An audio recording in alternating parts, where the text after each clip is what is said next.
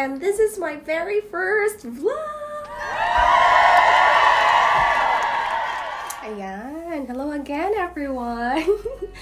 So, medyo na-stress ako dun sa intro ko. Imagine 2 hours ko yung ginawa. Hassle! But anyway, due to insistent public demand,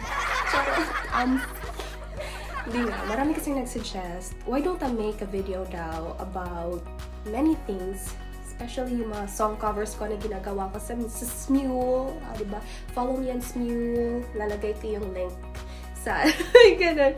But anyway, ayun nga, so I've decided to make a video about my Japan life and paano nga ba ako nag-start in my Japan journey and paano ako napadpad dito sa bansang Japan. Ayan, so sa mga hindi pa po nakakaalam, hindi po lahat ng OFW dito sa Japan or mga Pilipino dito sa Japan ay nagiging entertainers or sa mga sinasabi nila, Japayuki, hindi po.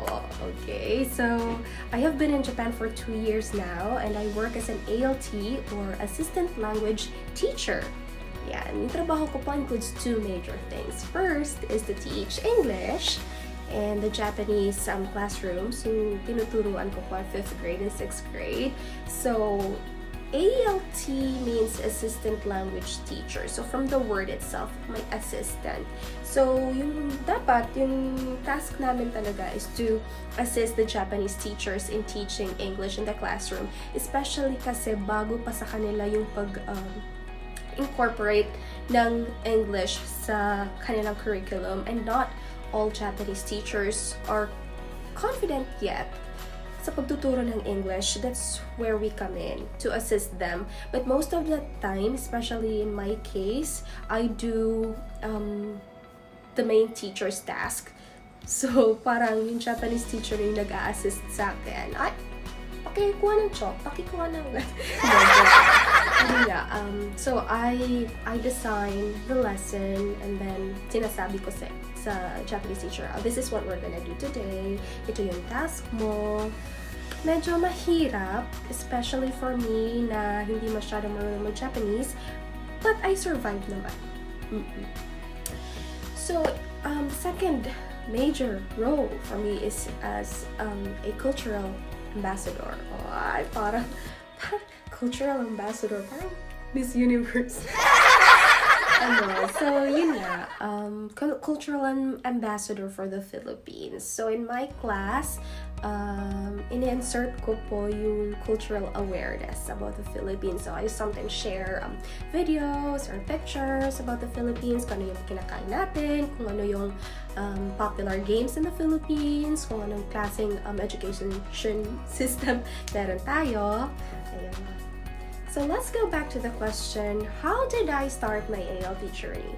Paano ko nga ba sinimulan ang journey ko to come to Japan? In this video, I'm gonna share to you 5 important things to remember in chasing your dreams. Sa isang pangarap, ako'y naniniwala. Ayun, may pa-intermissions dito. Ayun, so anyway, so the first thing to remember in chasing your dream for me is, especially kung gusto mong mag-abroad, is mind setting. For me, this is the very first thing you need to have talaga kung gusto mong may mangyari sa buhay mo.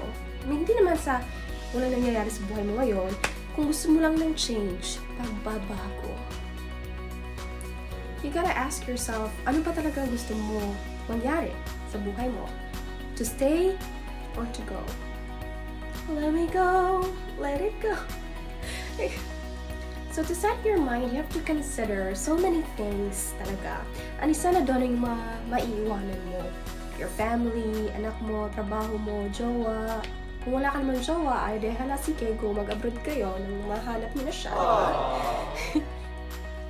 The next important thing for me is determination. Opo. You have to be determined. Ask yourself, gaano mo kagustong baguhin ang buhay mo? In a scale of 1 to 10, being 10 is the highest, tanungin mo sarili mo, gusto ko ba talaga to? Gusto ko bang gawin to? You know, ang OFW, ayun, napubulol ako. Being an OFW, hindi po siya parang laro-laro lang. It's not easy, believe me. especially kung gusto niyo maging ALT, kaya ko, or any other job. Yung paglabas ng bansa, hindi po madali. It would require so much effort, so much stress mentally, physically, emotionally, at lalong-lalo na financially. So, kailangan maging handa ka, maging determined ka.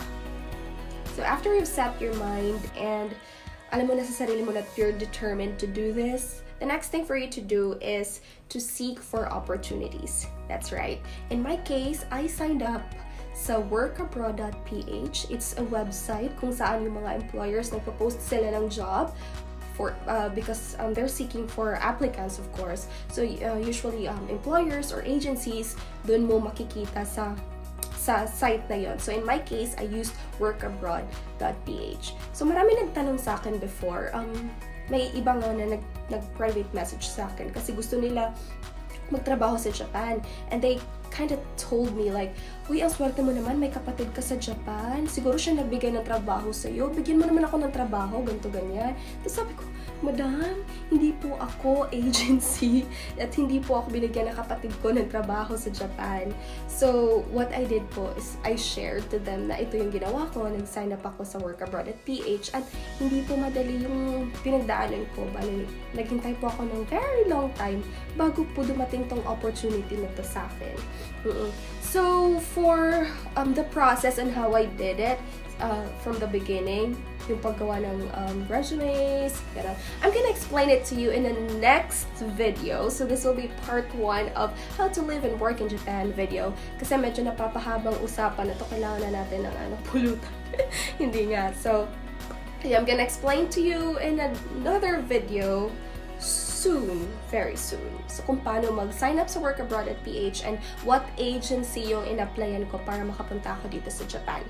If you want to sign up as early as now, kasi hindi naman masyadong mahirap yung paggawa ng account or paghanap ng work abroad through online, pro tip, dapat yung email address na gagamitin nyo will be different from the email address that you use for your social media, especially Facebook or any social media. Kasi may tendency na kapag may email or may updates from the agency or may natanggap kayo na invitation for interview, may tendency kasi na masasapawan yung notifications from Facebook or any social media that you use. So it is very important to have a separate email address for that.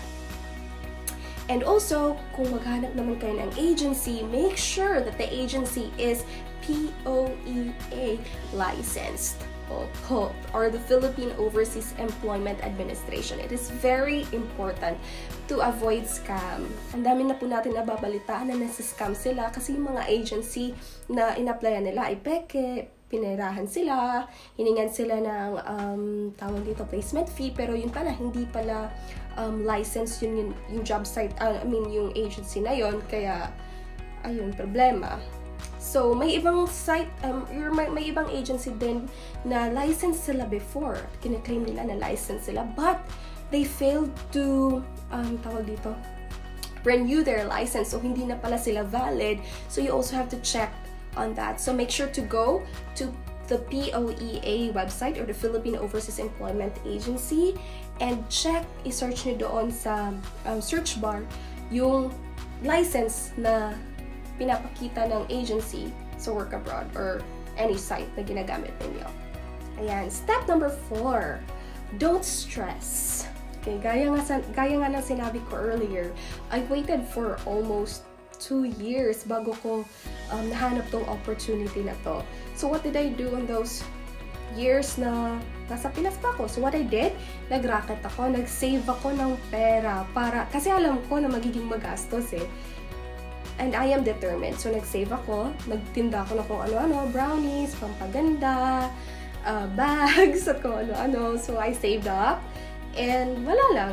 In-enjoy ko lang yung moment na ganun. I just enjoyed the time while waiting for the opportunity.